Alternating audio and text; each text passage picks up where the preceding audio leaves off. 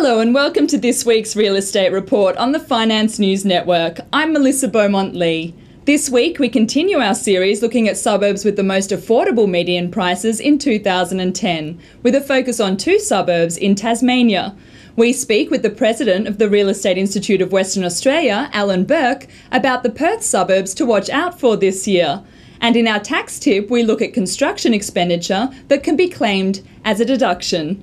But first, let's catch up on the latest property news with Lelda Smits. The latest Housing Industry Association Geldwin New Home Sales Report has shown the impact of Australia's wet weather conditions. After rising 2.5% in January, new home sales across the nation edged up a mere 0.6% in February. The lift was underpinned by a 0.9% rise in sales in New South Wales, while Victorian sales increased 2.9% over the month. In Queensland, sales fell 13.3%, with the natural disasters in the state no doubt having a significant impact, according to HIA. The association says the year has begun with volumes well down on stimulus-driven highs of 2009 and early 2010, and has forecast that the year ahead may be weaker. But HIA Chief Economist Harley Dale has confirmed interest rates are on hold for now and says this is a tick in the box for the housing industry. This week we continue our series looking at suburbs with the most affordable median prices in 2010, with a focus on two suburbs in Tasmania. First, let's look at Gagebrook, including the area of Herdsman's Cove, within the suburb of Gagebrook. Herdsman's Cove is technically the most affordable and may be locally classified as a suburb, but strictly speaking, it's in fact officially a part of the suburb of Gagebrook. And Gagebrook is classified as the second most affordable suburb. So let's focus on the suburb of Gagebrook, including within it Herdsman's Cove. Gagebrook is located 22 kilometres north of Hobart's Central Business District. The suburb has a population of 2,877 in the 2006 census. Gagebrook is located on the eastern shore of the Derwent River, between the suburbs of Bridgewater and Old Beach. The suburb has many dwellings built in the 1970s for public housing. Many have now been sold privately. The majority are three-bedroom brick veneer houses. The suburb has two primary schools, Herdman's Cove Primary School and Gagebrook Primary School. Turning to the figures. Houses in Herdsman's Cove recorded the capital's most affordable median price in 2010 of $140,000. 21 properties were sold in the year. Houses in Gagebrook recorded the capital's second most affordable median price in 2010 of $146,000.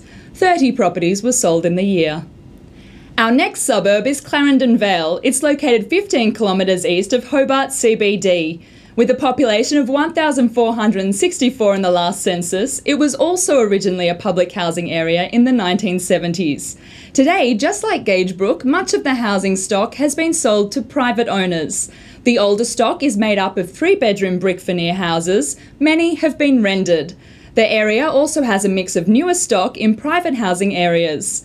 Clarendon Vale Public School is within the suburb and Rockaby High School is nearby. Turning to the figures. Houses in Clarendon Vale recorded the capital's third most affordable median price in 2010 of $169,000. 23 properties were sold in the year. Let's now turn to our interview. This week we speak with the President of the Real Estate Institute of Western Australia, Alan Burke, about the Perth suburbs to watch out for this year.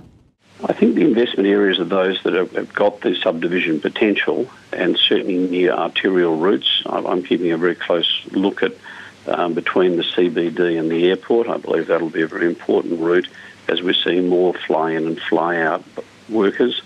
And many of those workers don't want to drive miles away from the airport. So the ability to come off the plane and move into your lock and leave style of dwelling, I think is going to be very important. So areas within 5k of the CBD and within about 5k of the airport, I think are going to do very well.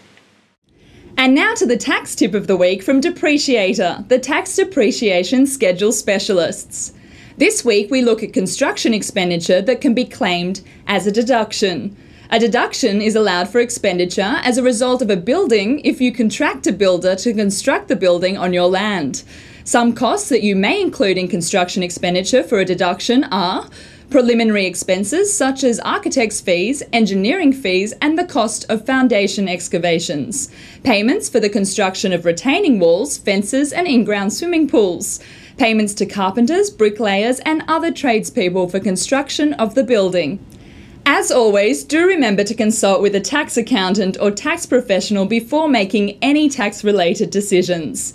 And that's the Real Estate Report for Monday the 4th of April. Thanks for joining us. I'm Melissa Beaumont-Lee for the Finance News Network.